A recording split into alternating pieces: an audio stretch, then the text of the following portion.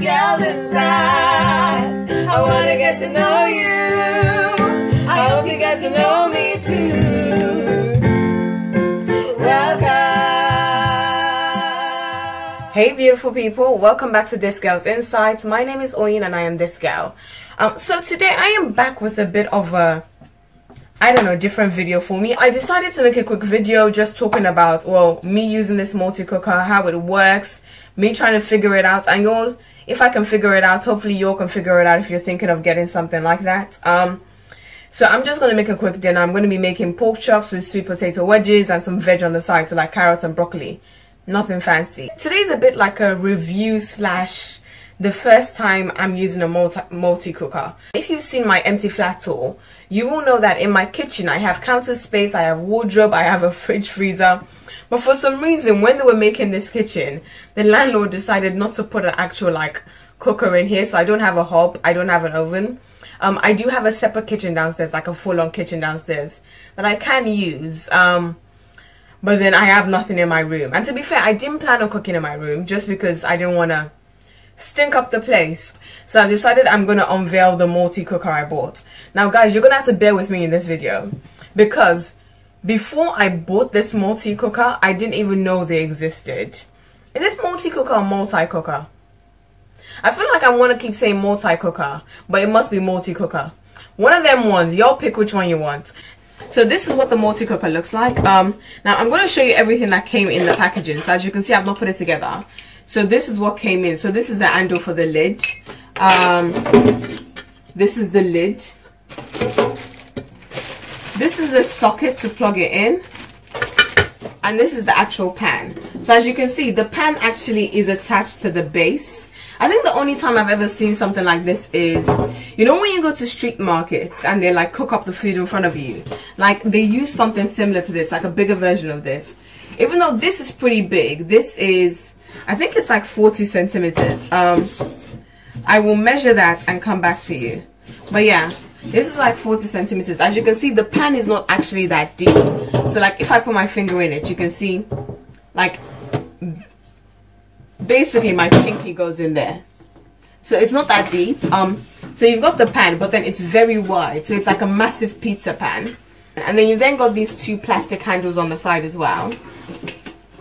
And then you've got the back of it. So the only thing I'm slightly worried about is how am I going to wash this? Because I can't exactly take out the pan to wash it. And I can't dip this in water because I think there's some kind of electricity in there.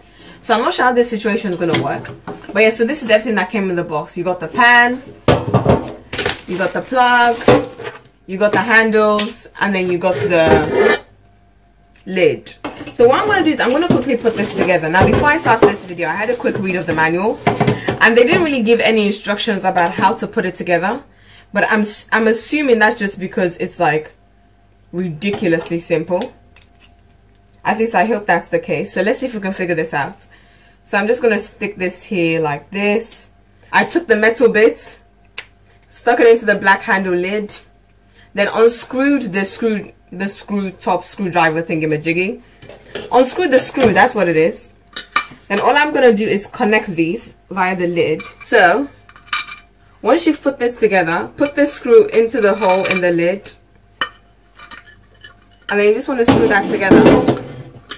So I'm just turning that. So you just want to screw that so that it's completely tight. So that is basically the lid. Oh, I forgot to say, the other thing that came was the manual as well. So that's the other thing that came in the box. So that's basically taken me 30 seconds to put the lid on.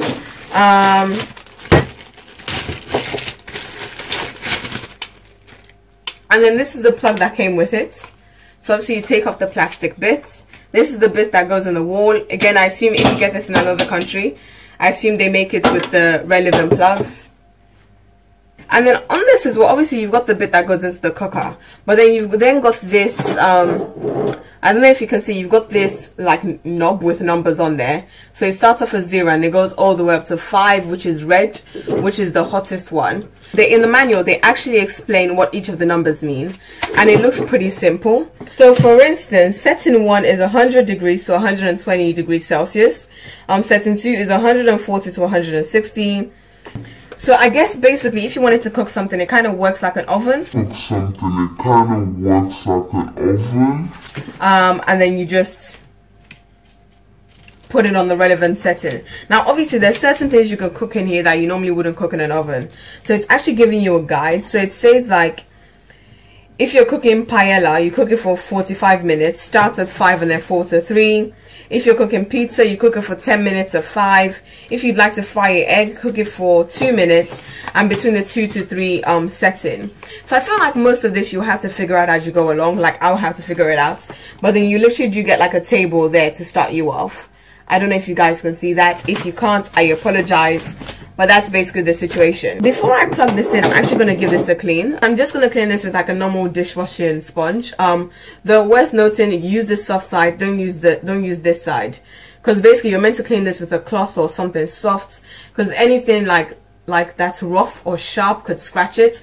So you're actually meant to use like plastic utensils in here as well. So I've basically just put a bit of dishwasher liquid on this as well. Now they did say in the instructions just use water, and if you're going to use dishwasher liquid, make sure you like rinse it off properly, because obviously that's going to be in your food. But then I can't just use water, like I need to use dishwasher liquid. I think that's the one thing I'm worried about. Like if I'm cooking like today I'm cooking wedges, that's fine. But let's say I decide to cook like stew with like chicken, or like something that's actually pretty messy. How do I make sure this gets cleaned properly without ruining it? But then we'll figure that out. When I started doing my research after I got this, I saw like there were different types of multi-cookers. So there were like really deep ones, and it does range. So like it starts from like, you can get anything from like £50. So I saw one for like £850. So the price does range, and you get what you pay for. And now what I'm basically doing is I've come back with a clean sponge, so not the soapy one, a clean one, and I'm wiping out all the soap, all of the soap. So I'm wiping all of that away, and then I'm taking some kitchen towel, and then I'm going to wipe that again till it's dry. So what I'm basically trying to do is get rid of every possible bit of dishwasher liquid that could still be in here. Okay, so that's now dry, but I'm OCD, so I'm going to come back with another wet cloth and wipe this again. Now in order to use this, I'm just going to take the plug, try and find the bit where it goes in. So it seems like, again, I can't see if you can tell, you've got this rod thing here, and you've got 2 tiny holes on the side. So that goes into this section like this. Okay, so you have to really push that in there to get the plug in, but then that's in there now. So setup wise, this has actually been really easy. The thing that's taking me the longest is cleaning it, and that's just because I was being extra with the cleaning. But then literally it took me like 30 seconds to put the lid together, and then not even much longer to just plug this in. Like you can set this up in 2 minutes if you're just trying to have a quick rinse, get it done and dusted. But yeah, that's all set up now. Now, if I remember the instructions correctly, I think it said something along the lines of, when you first plug it in, when you're looking to use it, let it preheat for about 10 minutes. So basically what you're supposed to do is you're meant to set it up, clean it, plug it in, then put it on setting 2 for 10 minutes. And then once it's heated up for 10 minutes, you then come back and put it on the setting you actually want. So in this case, I would put it on setting 4. And that's when you stick your food in. And so like a little red light has come on there. So there's like a little tiny triangle arrow thing. Oh, that's getting pretty warm. Okay, don't lean on it, guys, when you switch it on.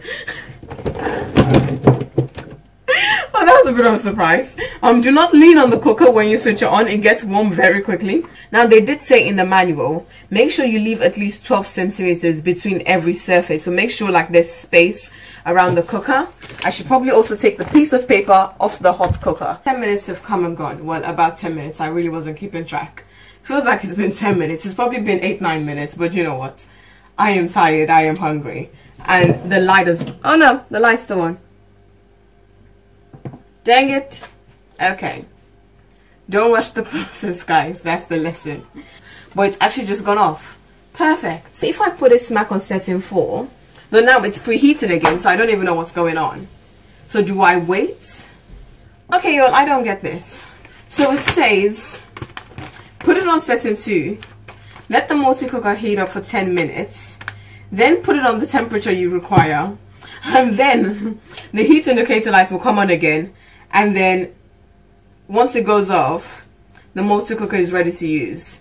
Though I was about to complain, but you know what, it wasn't even a minute. It's gone off again on my setting 4. Now just so you guys are aware, it actually makes a little clicking sound. So when the heat indicator light goes off, you notice I got distracted like 10 seconds ago because I actually heard the click. So that's pretty useful. So the first thing I'm going to put in, warning guys, this thing is actually ridiculously hot. Like the lid is boiling.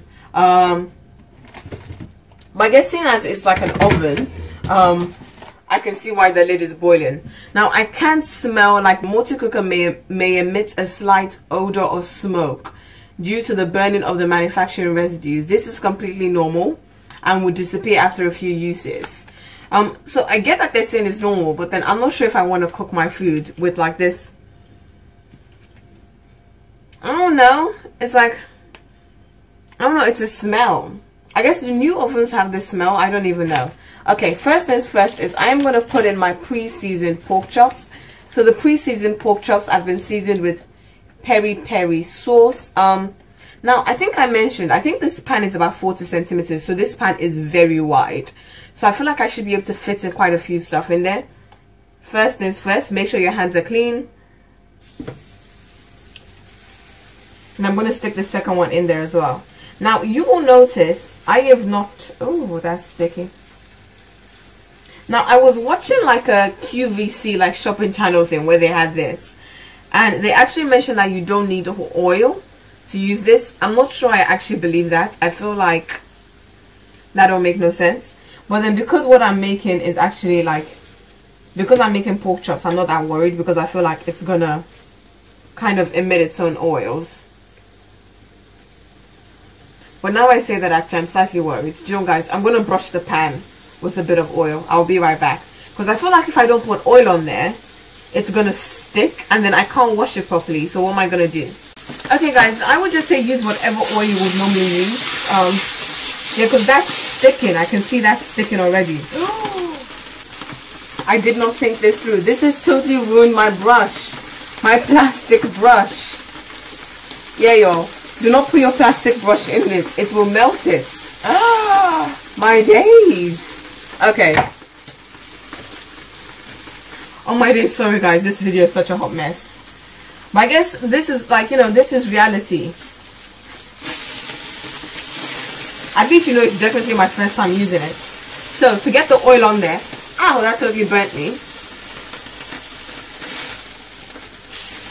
I'm basically just using like a bit of kitchen towel because at least I know that's not going to melt. I've got some sweet potato wedges here. So this is basically being coated in a bit of oil. Again, use whichever oil you want. I would recommend olive oil. Coated in a bit of oil with some salt and mixed herbs. And then last but not least, I think I was going to wait on the veg, but I think I'm actually going to stick the veg in now. And then I can take it out if it's done earlier than the rest. So it's almost like a bit of a roast. And I think the idea of a multi-cooker is you're meant to be able to cook several things all at the same time. So here's the situation. So you've got sweet potato wedges on the side there. Then you've got your carrots and broccoli on there as well. And then I've got 2 pork chops on there as well. Well, I guess I say pork chops, pork steaks, whatever they're called. And I'm just going to cover that up. And I'm going to leave that for about 10 minutes. Come back and check on it. And then another 10 minutes, come back and check on it. And then it should be done in like 5.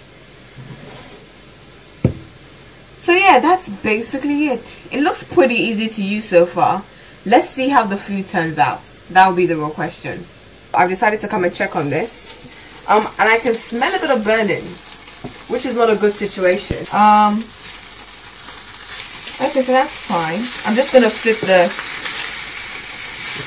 pork steaks or the pork chops. Oh, this pork chop here is basically charred. Which is weird because the other one is perfectly fine. Okay, now I'm glad I made 2.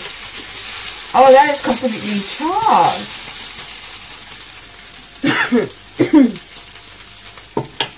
Oh my days.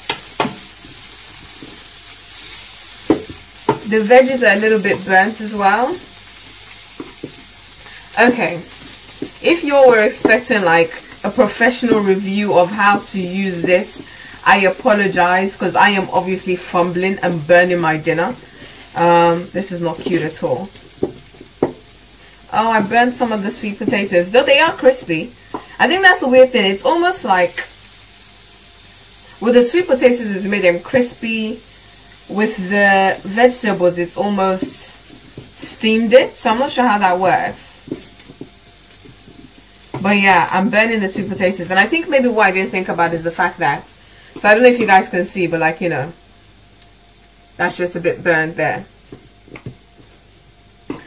I didn't think about the fact that in a normal oven, obviously, when you put it on a certain like setting, the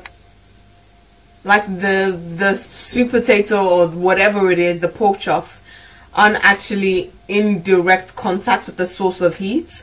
So again, I'm not sure how this works. We'll have to play around with this, guys. If anyone knows, please comment below, help a sister out so I don't burn my dinners for the next 3 weeks. Like, it's definitely cooked the food, like no question about that. I think it's just, I think I've put the heating on too high.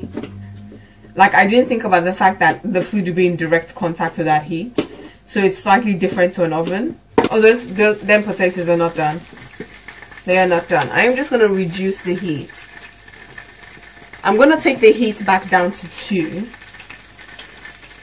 And then I'm just going to let this, I don't even know, steam or cook or whatever for 10 more minutes. Or maybe 5 more minutes, seeing as it's half burnt. This has been in here for 25 minutes now, so I'm just going to switch this off. Ooh! This situation is so not cute anymore. Now, I will show you guys what this looks like. Oh, quite a lot of steam in there. Okay, so this is the food. As you can see, the sweet potatoes are quite burnt. The veg is slightly burnt. And the steaks, the pork steaks, they're fine, but I suspect that they're overcooked. As a summary, that was a complete and utter fail. I am so annoyed. I'm so hungry as well. I'm still gonna eat that dinner. That's way too much food to chuck away. But yeah. Okay, y'all, I'm not sure if this video is a review.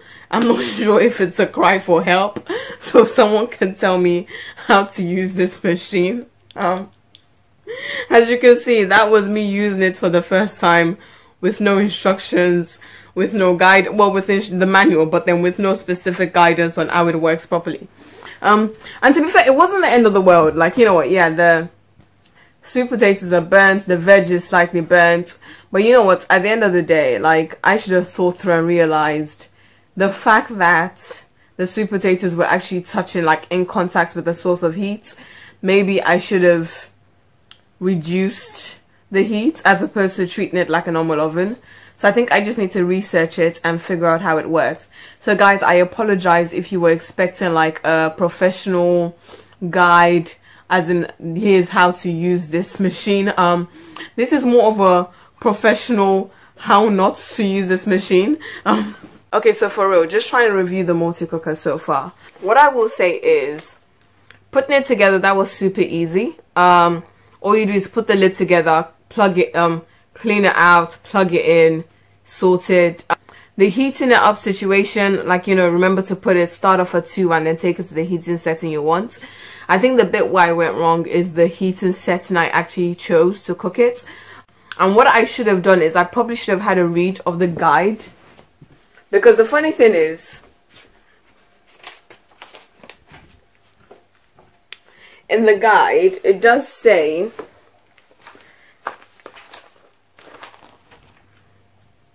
if you're cooking steaks, cook them for 5 minutes and use the 3 to 4 temperature setting. So I use the 4 temperature setting and I let it in there for over 20 minutes. So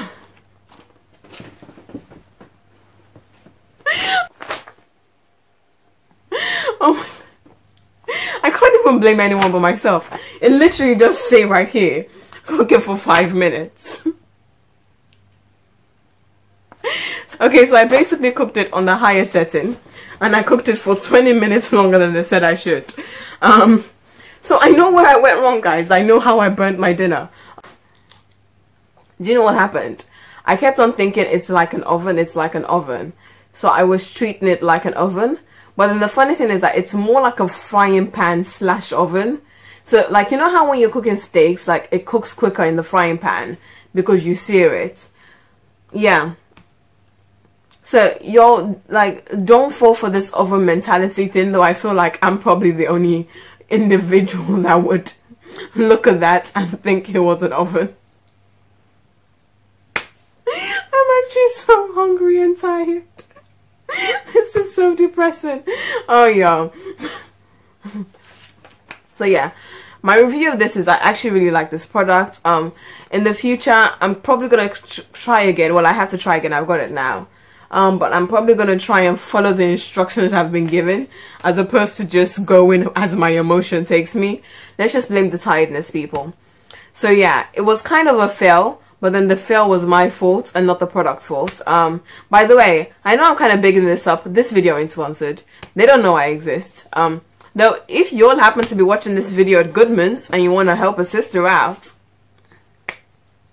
my email address is in the description box. You're basically at the end of this video, at the end of this evening, just at the end of my tether. Okay, no, it's not that bad. I hope you enjoyed the video. I sincerely hope you didn't spend the whole time laughing at me, though I probably would have spent the whole in fact, I am laughing at me because I don't even understand what I just did. I don't even understand how it says clearly, cook something for 5 minutes, and I cooked it for 25 minutes, and then I'm wondering why it's burnt. Yeah, it's fine. It's fine, y'all. I'm tired. Okay, so following from that disaster of a dinner I just cooked, I actually had to just go and have a shower. You know when you're just kind of like, you know what, there's nothing I can do now. Let me just go have a shower and process this. Yo, I'm just gonna say that I was tired, and that's it. I'm just gonna say I was tired. I don't know what happened. Let me put on my glasses because I actually can't see a thing without my glasses. Ooh, I can see. I'll probably like do another video of me using it once I figured it out, so be on the lookout for that. If you're brave enough to come into my kitchen again. Yo. Now I'm thinking about it, I kind of feel like it's more like a frying pan than it is an oven, though a part of me also feels like that's a dangerous way to view it. I should just view it as what it is. It's not a frying pan, it's not an oven, it's a multi-cooker. Now if any of y'all, like, I don't know if y'all were just watching this video for the sake of watching it, thank you so much for watching, by the way. But if any of you were actually watching because you're thinking of getting a multi-cooker, what I will say is do a bit of research before you actually make a purchase. So obviously, like I mentioned earlier on, there's so many different types. Like you have really deep ones. So like with my one, you can tell it's pretty, like, it's not that deep, which is fine because I have a separate kitchen that I'm going to be using for like heavy cooking. This is just more for if I want to heat stuff up, if I want to fry an egg, like the really quick stuff. So what I will say is, like, you know, depending on how you want to use it, make sure you do your research. Like, you know, if you're planning on cooking stews and all that stuff, a deeper one might be better for you actually. But then if you are interested in purchasing this multi-cooker, I will leave a link in the description box just so you can, well, link straight through and buy it. Unfortunately, the people I bought this from, they don't sell it online, but then I'll leave like an Amazon link or something just so you can find it on Amazon and you can know exactly which one I was using. I feel like there were some good bits. I feel like it was all going pretty well up until I dumped the instructions and decided to go freestyle. So it's kind of a mixture of what to do / what not to do with the Goodmans Multicooker. Anyways, y'all, I am tired and I'm probably just going to keep on talking forever and ever and ever. And this video is probably 50 hours long by now. So I am just going to take the time to stop now. I'm going to take a breath. And I'm going to say, God bless you, Jesus loves you, and may the Spirit of God be with you. Bye, guys.